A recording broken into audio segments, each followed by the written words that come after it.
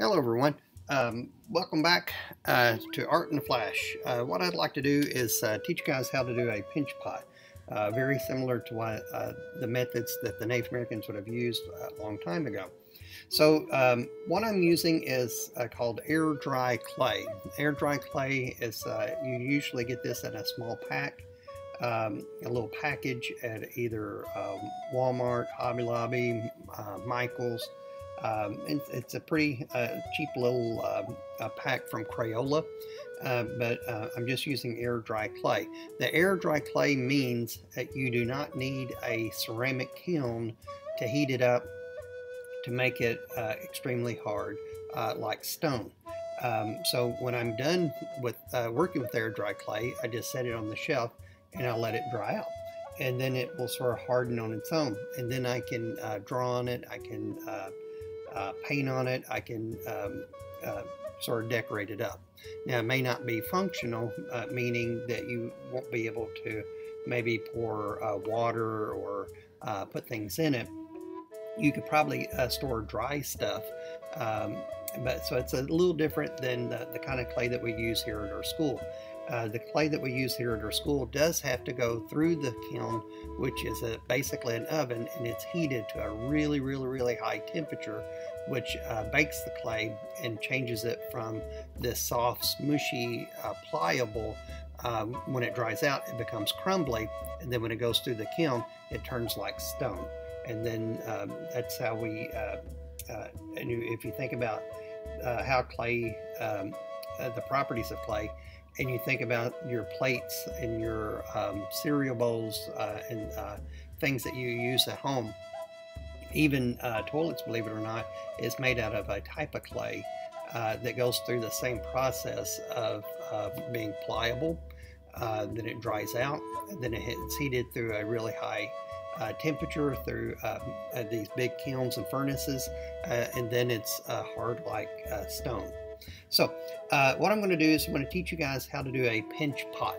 So when you open your package of air dry clay, and I'm also going to give a recipe if you know, if you and your family would like to make something. It's called flour dough clay, and it works really similar to air dry clay. Again, when you finish working with it, you just sort of let it dry out. If you're wanting to, if your air dry clay gets really dry, like mine was really dry, I wrapped it with a wet towel. It wasn't like sloppy wet, it's a damp towel. And then I put it in a baggie and left it for a day, and now it's nice, and this is actually perfect. So that's the fun thing about air dry clay, is you can sort of reuse it. But when you're finished making something, then you can just leave it on a shelf, let it dry, decorate it, and you've got a nice work of art. So I have this rectangular prism form, and I'm trying to, what I need to do is I want to make it into a sphere. So how do I go from this and make it into a sphere? So what I'm going to do is I'm just going to take it and I'm going to start rolling my hands in a circle. And when I do that, it's going to become a ball-like form that we call a sphere. Now, if it's too big, pinch a piece off. So, you know, I only do this if it's comfortable rolling it in my hands. If it's too big, I may not be able to.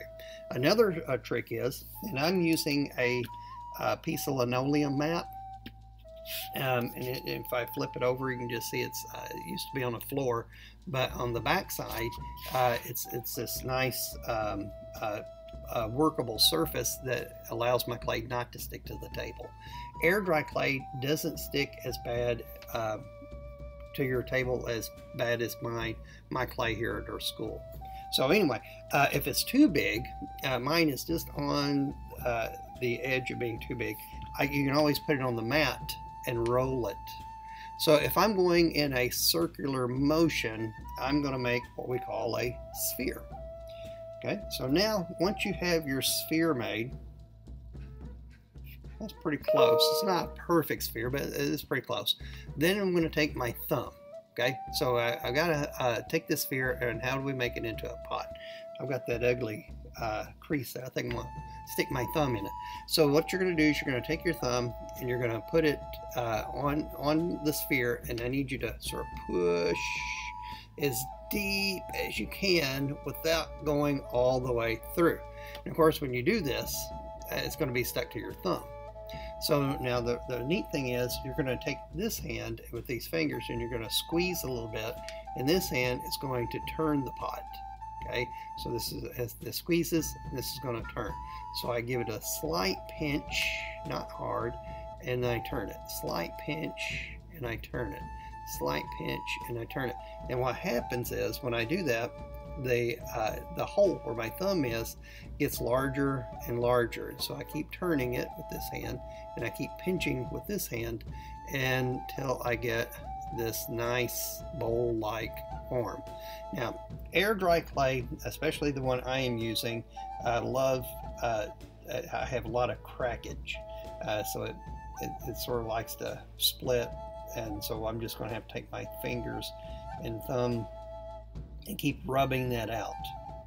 It's nice, the clay's nice and moist. I guess I could have left it in the baggie for another day, but what I'm doing now is I'm trying to thin out the walls of the pinch pot. So again, I'm pinching, that's why I call it a pinch pot. I'm pinching and I'm turning, and so I keep doing that, and if it's really thick and heavy, then I know I need to keep sort of pinching. Now at a point I'm going to have to stop, because if I go too thin, then it's not going to work as well. Alright, so now I have a pinch pot, but it's very wobbly, and so I'm going to now sort of push down a little bit to help make that bottom very, very flat.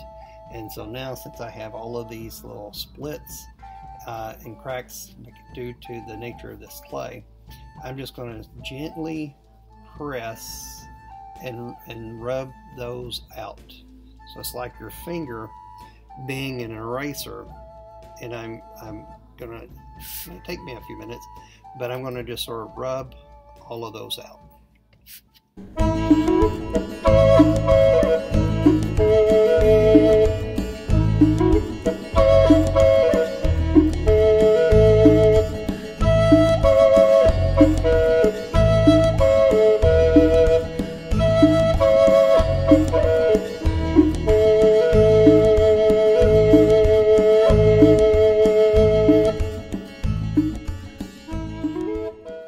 Alright, boys and girls, there is my pot. I have a little bit of cracking and splitting around here on the top that apparently I cannot work that out. So instead of spending all afternoon on trying to smooth that out, I'm just going to have to maybe just go with that. So what I'll do is I'll set this on the shelf and let it dry, and then I could use Sharpies, I could use markers, I could use pencil, I could use watercolors or paint, acrylic paint or tempera paint, and then I can paint and add designs to it. So while we're not going to sit here and watch this dry, I want to show you some small bowls that I have painted already, that I have done earlier. This is what I call the Kokopelli flute player, and it's a really small bowl, and I even painted the bottom. And all I did was I looked at some of the pictographs, I looked up some Native American symbols, and I really, really liked the flute player. So I drew that in the center as my emphasis, and then I did a circle around it, and then I did a bigger circle, and then a bigger circle. And then I made some vertical stripes to make the checkerboard, and then I painted some of the black squares in, and then I painted stripes in the others. And then I just kept doing that all the way around until it met in the center on the bottom. Here is one that I've been working on for a very long time. It's also a symbol that the Native Americans would have painted on their pottery bowls in the Southwest. Some of the Hopi, the Membrace Indians, the Acoma tribes. That's a pretty common symbol for a deer in the Southwest. And so it's very similar to the Kokopelli flute player, where I painted the image, and then I drew a circle, and then I drew a line around the rim, and then I started adding stripes. I have yet to add anything to the bottom or the sides yet. This is another bowl that a student has made from the past. Get that out of the way. And they did a quail, and they sort of drew the quail in the center, and then they drew, if you can sort of see there, the line, and then they did the rim, and they did a zigzag. The more patterns and designs you put on it, the more it's going to look like the real Native Americans pottery from long time ago. Now, I got all of my ideas of creating and painting pottery when I first started teaching. I had an art teacher to introduce me to Wayne Bates. Wayne Bates is a potter in Murray who creates these really nice, this is actually a plate, if I have enough room to turn it around. This is actually a plate, not a bowl. But he makes this really nice bowls and plates, but the imagery and the patterns and designs is very similar to the Membre Indians who live out in the Southwest thousands of years ago. And so I just wanted to sort of share this with you. If you do not have air dry clay, like I said, I'm going to put a recipe so that you might make up some at home. But I always like to incorporate three-dimensional art and pottery. And so if you can't, hang in there, and hopefully we'll get back to school soon, one of these days, and we will do some three-dimensional artwork there. Oh, if you don't have air dry clay, like I said, you can do this on a paper plate. You might get a paper bowl if you're interested in drawing these really cool and neat designs. So I just hopefully inspire you, and hopefully you can just be creative in however you can. Thank you, everyone.